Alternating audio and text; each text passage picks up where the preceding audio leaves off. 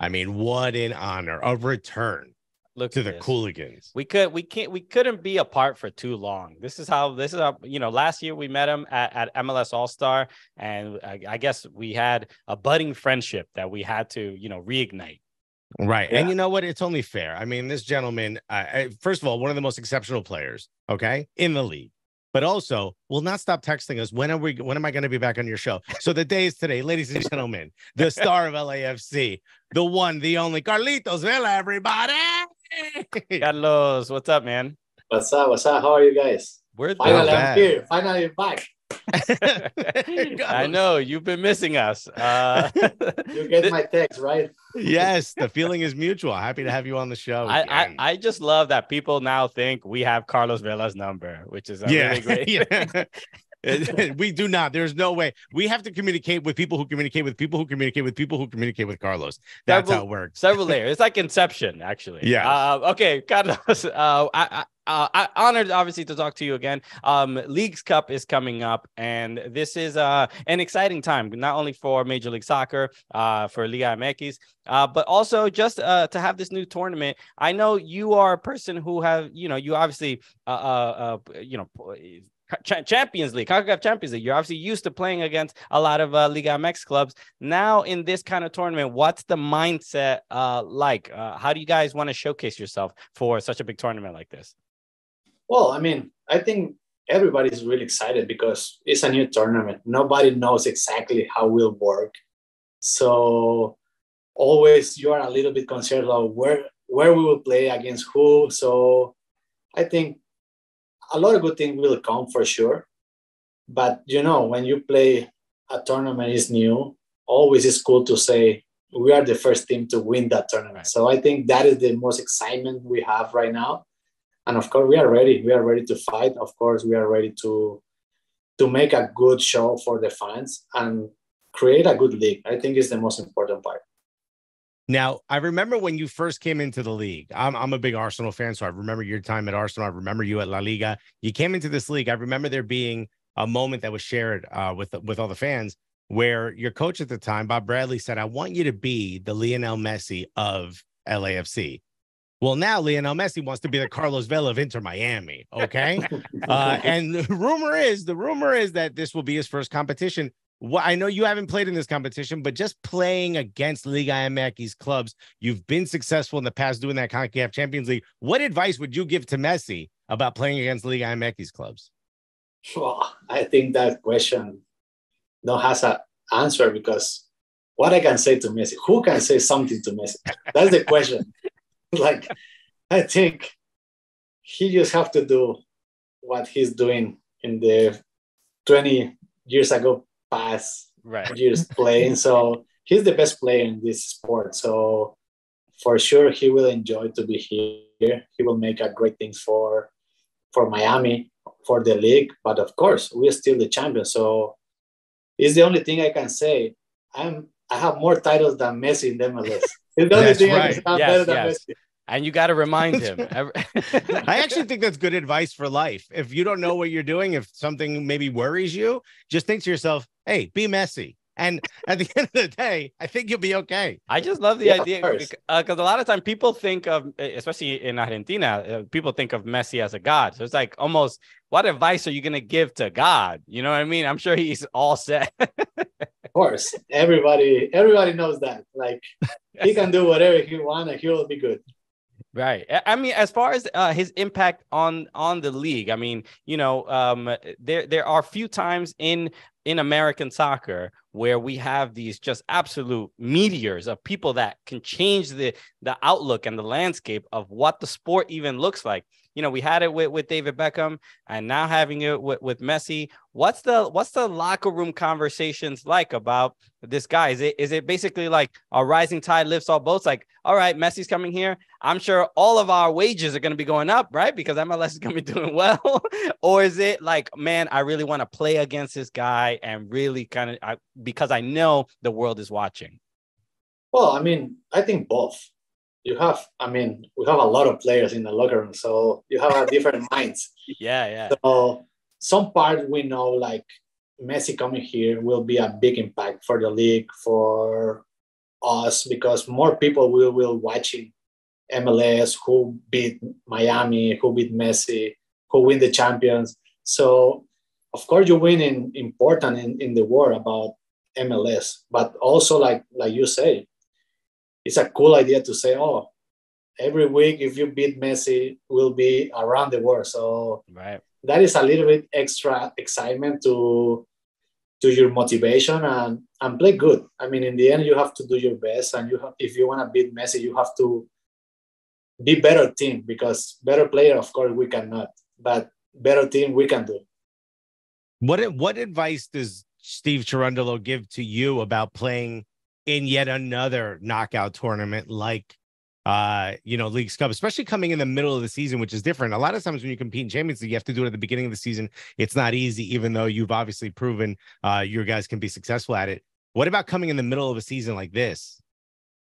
I mean, in the end, when you play knockout, you can think about the next game. You have to win your game. You have to be 100% about that game. And after that, you can think to the next. If you start to think, oh, we can rest some guys for the next game, you will not pass the round. You have to be like, I put the best I have right now, and then we see tomorrow what happens. So in the end, you have to live every single game as a final, because it's like that. You have to win every single game if you want to be the champion.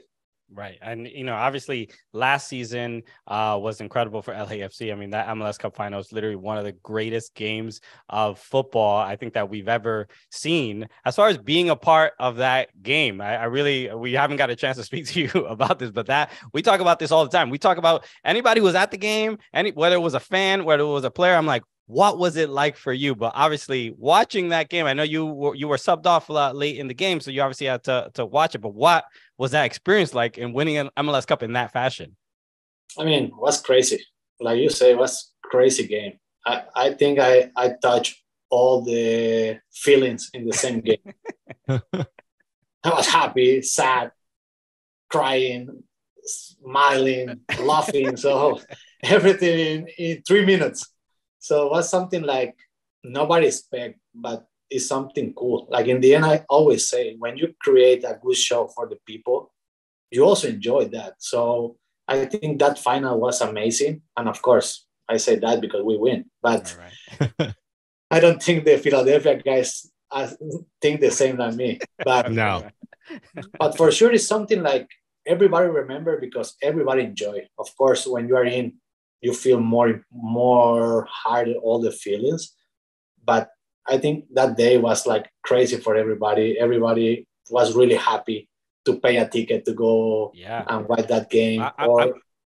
I'm curious, what was the, like, maybe you got a text from somebody that watched the game that were like, I can't believe, like, what was the craziest person that you didn't think would be watching that watch that you're like, I can't believe I'm hearing from them? I don't know. Honestly, when we win, I forget my phone. I don't touch my phone that day. Really? So, well, 3 days I don't touch the phone. Wow. Asking nobody. In the end, my family was there, my wife, my kids. The rest, like, okay, they can wait. Now I have to celebrate. So somewhere there's I don't remember. If I text somebody, I don't remember. Somewhere there's like a really important former player who's like, damn, man, I guess Carlos Vela don't like me. He's not responding to my text. For sure. It was a lot of people saying that. Right. That's amazing. How does Carlos Vela celebrate? I was just saying, we texted you and you responded to us. So that was pretty cool. Yeah. You did get right back to us, which is really cool. Of course. How does Carlos Vela celebrate? Let's say you win the Leagues Cup. How do you celebrate? Honestly, you will surprise, because right now, this age with wife, kids, you can do the same thing. Like if I win with 20 years. Right. Yeah. So now if I tell you, you will say, what a boring guy. So it's better to don't say nothing. Now you think something special in your head. Yeah, we're like, yo, he's at the club. Meanwhile, it's just him taking a nap. Sure. Like I was, after dinner, I was like, oh, I'm tired. I go to sleep. Are you a nap guy? You like naps? No, I don't like it. Okay. Yeah, just all business all day. Just get punch in, punch out, bro.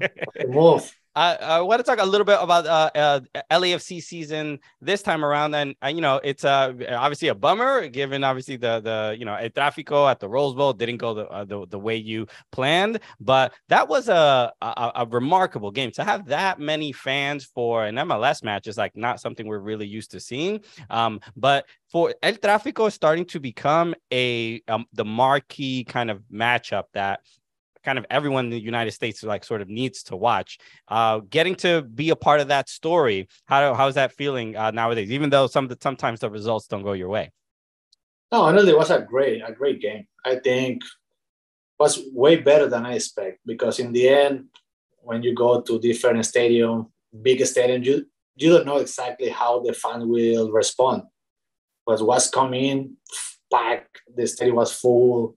Half of the stadium was white, the other was black. So a lot of craziness about that game. Of course, the game also was a good game with emotions, goals. In the end, we couldn't draw in the last minute. So it was a really good game. I think a lot of people enjoy the game. And for sure, it's like a point mark to say, oh, we can make that market bigger and bigger. So I think the league is getting, like I always say, it's getting better. So when you get better like that and you think, oh, this is too good, how we can do better, and you find a way to do it, it's something like, oh, this is special. So you have to keep working on that.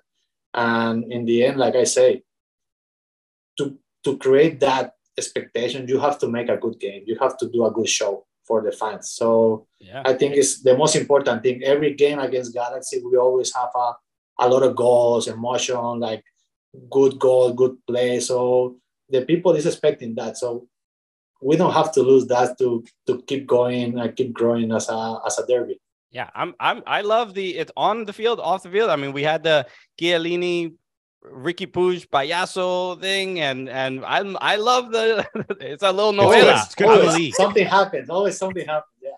I want to ask about and we can make this the last question, or if you have one more question, but I want to ask the rivalry, not just between LA Galaxy, but between some of the Liga MX clubs. Recently, we heard Gignac, a legend for Tigres over in Liga MX, say that he thought the Mexican League was more proper football, and I'm paraphrasing, but that MLS was more all marketing.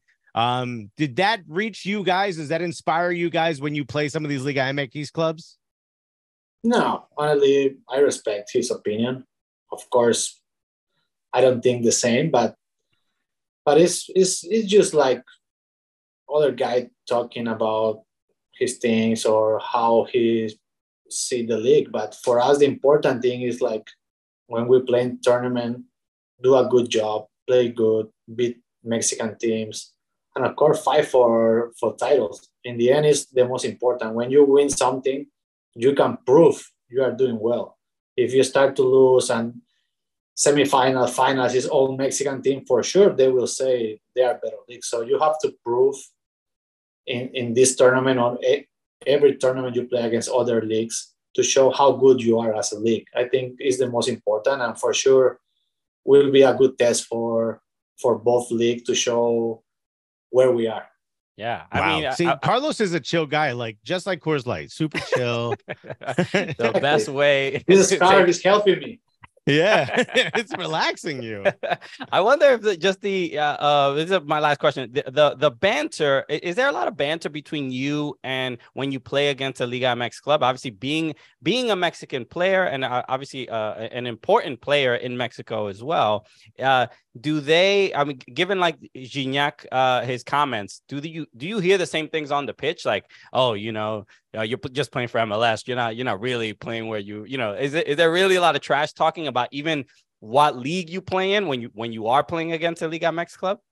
No, honestly, when you are in, of course you can talk bad things about anybody, but not about the league. It's more about against who you are playing or something like you can get him out of the game. I think it's like the same thing happened here when you play against other MLS team or when it's a Mexican team. The most important is like when you play there, all the fans are like trying to be against me. Even I'm Mexican, always I'm the target for all the fans in Mexico, but it's part of the game. It's part of what we are doing there. Or when they come here, we will do the same. You have to be prepared for that kind of thing. You have to be mentally strong to get out on all that things and just focus in do your job and do what you do best. Amazing. Good advice, dude. Thank you so much for being on our show, man. Carlos, take care. Best of luck. Cuídese. Best of luck in Take League Cup. care. And stop texting me, please.